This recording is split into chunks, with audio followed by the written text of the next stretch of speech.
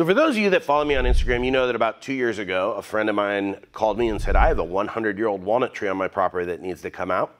Do you want it? And at first I said, I don't know what to do with a 100-year-old walnut tree, but he said, I have a bandsaw mill and a place to store it. So we milled up about 85 walnut slabs, which actually are on my website. I'll link those down below. But today we're starting a desk for a friend of mine and we need to flatten it. And I want to show you how I go about flattening a slab. So let's get started by building our mechanism and our sled, and then we'll go about flattening this and I'll tell you how I do that. Okay, the first thing we're going to do is build the sled that will hold the router. Now, you don't want a lot of slop in this. You obviously don't want to screw yourself and make it so small that the router is going to get stuck in places. But what I'd like to do is I put a bit with a point on it in my router, and then I'll just bring it up to just about below the surface of the router. And then I'll use 2 of the screws and the tip of that router bit to make sure I'm in my widest spot. My router is about 7 inches, so I'm gonna make this about a 1/7 and an 1/8 wide. However, you need to add the thickness of your material. Now, I chose melamine for what is going to hold my router because 1, it's got a slick surface, so it'll be easy to pass back and forth. 2, I know that it has a straight edge when I buy it. So that way I can run that against my fence and make sure that I get straight cuts. The important thing to know is to add double the thickness of your material to your width, because you're gonna wanna make sure you put the rails on top of it, because you're gonna glue and screw it, and that's gonna add extra rigidity to your sled. If you put them on the side, you're gonna have a lot more chance of bowing. So you wanna make sure they're on top, and that way it supports your router better. So let's cut this up, and I'm gonna show you how I put that together.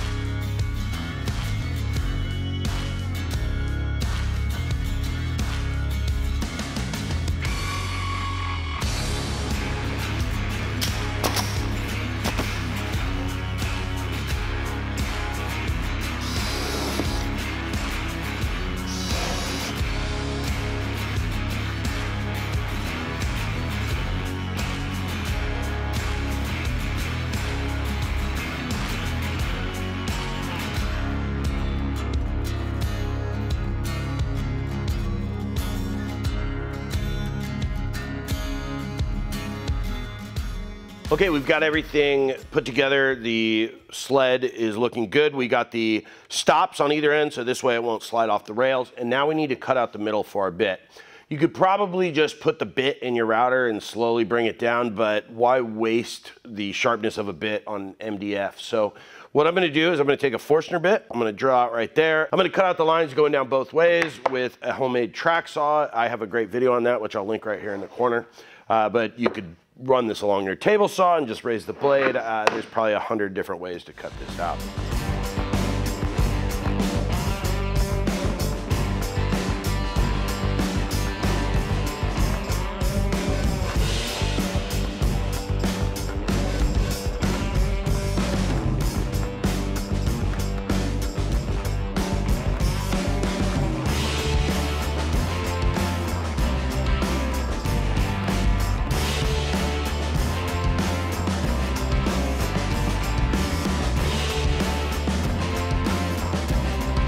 All right, we've got our sled done, and man, is this thing rigid. It just came out great. Obviously, glue's not gonna work that well on melamine, so that's why we put nails and screws in it as well. I put stops on the end, so that way this can't slide off the rails once we make them. And now, here is the most important part of this.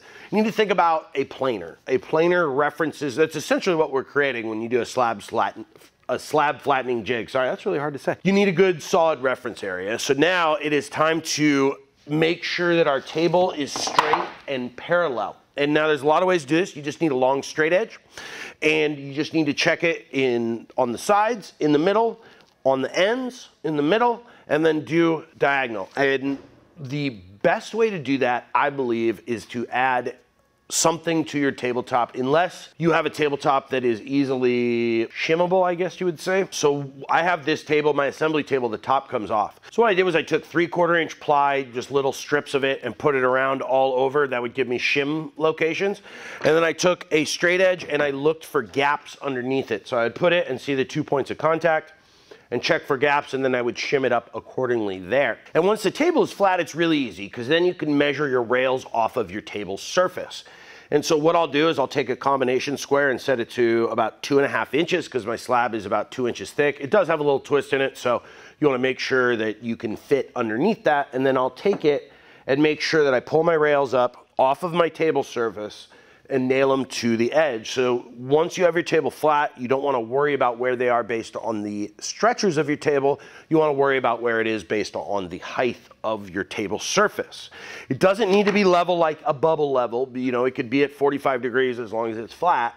You just want to make sure that that table is flat. So I'm going to go ahead and shim this up, put it on my rails, and then we're going to put shims under our slab and put it down with hot glue, just ensuring that our slab remains stationary while we're working. You don't really have to worry about leveling the slab on the first side. You just kind of want to split the difference between the twists so that you're not taking a ton off one corner and none off the other. So you just want to kind of get it roughly parallel.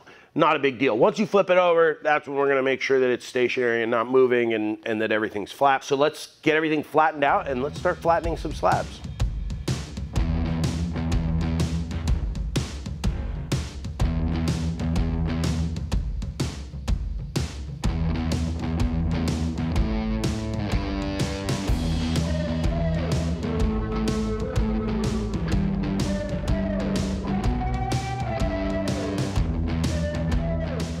Okay, we've got everything level, flat, secured, and ready to go. I've got this awesome slab flattening bit that I got from bitsbits.com, which is my favorite place to get router bits. I just found them a couple months ago, and they're really, really great. Great customer service, fast shipping, and they have this special coating that they put on bits that make them last a lot longer. So they're really great. I'll link them down below. We're gonna go ahead and start by just taking shallow passes. We don't wanna go too crazy, otherwise you don't wanna risk your router jumping around or anything like that. So we're gonna take like 1/8 inch passes, overlapping by 50% until we get a completely flat side. Then we're gonna flip it over. We'll remove all the shims, make sure the table has nothing on it, and then we'll register from the table. So let's get flattening.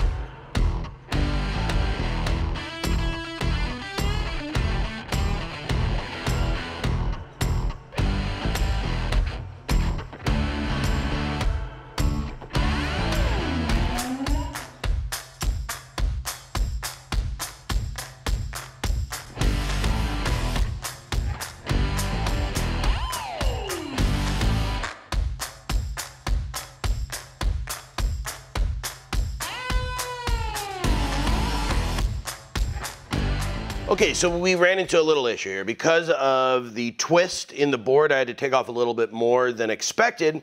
And so that's okay, but now my router sled is too tall. I would have to stick the router bit way too far out of the router, and that would be unsafe, and you don't want to do that. I think the maximum stick out for a 1/2 inch router bit is 1 inch into the collet. So we don't want to mess anything up. We have everything perfectly flat, the table's leveled, the rails are leveled. So our best option is to put something that we know is flat underneath the slab. So plywood, obviously. So I'm gonna put a piece of plywood under here, and that's gonna raise it up 3/4 of an inch, and we're gonna be good to go. Easy solution and keeps everything safe.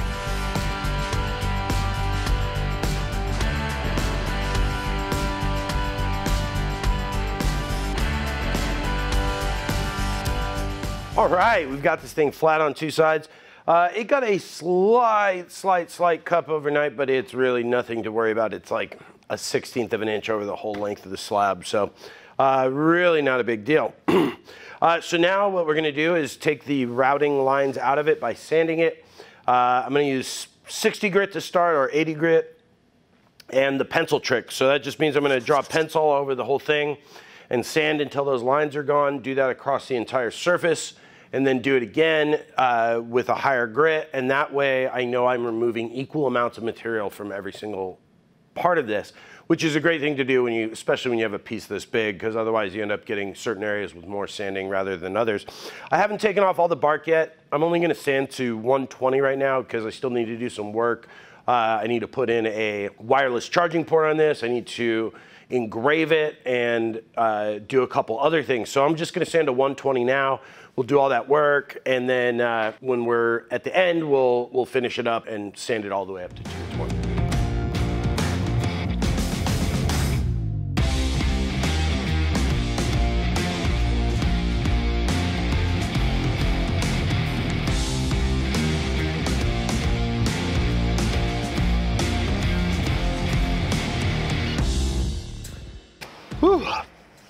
How's my hair? So guys, that's how you flatten a slab.